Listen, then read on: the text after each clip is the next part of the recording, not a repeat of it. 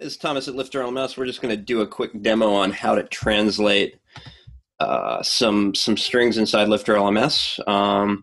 Take a quick example. We can look at translating, for example, the lesson buttons that say next lesson. So I'm just going to show you a local installation of LifterLMS. This is a very unattractive website, but it will get the job done. If we're, for example, in this course, and we go continue, and we want to change, let's just take this mark complete button.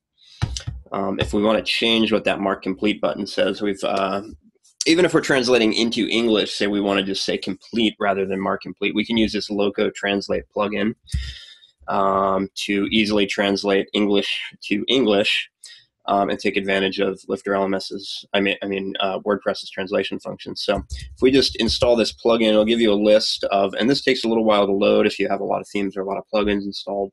It'll load a bunch of translation files that are available for you.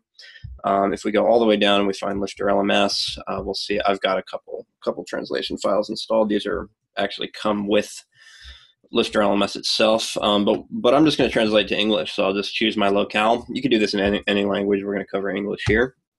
We'll click on English US, and give that a second to load up. And this will just kind of save us time, because in WordPress itself, you can do all this kind of stuff manually, and you can load translation files into your WordPress via a .po and .ammo file. But what Logo Translator is going to do is it's going to give us an interface for translating that kind of stuff right in our WordPress administration panel. It's going to save us a bunch of time. So once we get to this screen, this is a big list of all of the things that are translatable in LifterLMS. Last I checked, we're upwards of 1,000 strings, I believe. So there's a lot of stuff. So if you want to just look through and say, you know what, I don't like some of our language or some of LifterLMS's language, you can look through all of these things and translate this to your heart's content.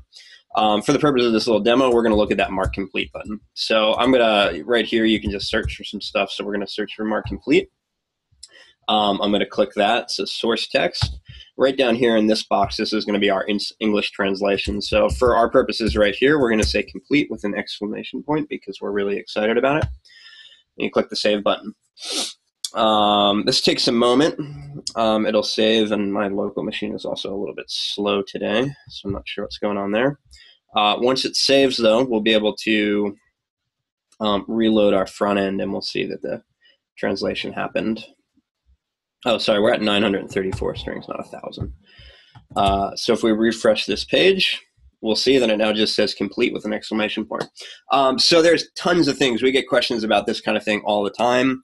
If you wanted to say change from next lesson to next step is something that somebody asked me this morning. You could do that. You could do previous step, next course, all these different strings. So like I said, load up this Loco Translate plugin. It's free from WordPress.org. And you can just come into your translation area. Where did I go? And just search through all these strings and see what you want to translate, what you're not happy with. So that's all. Thanks so much.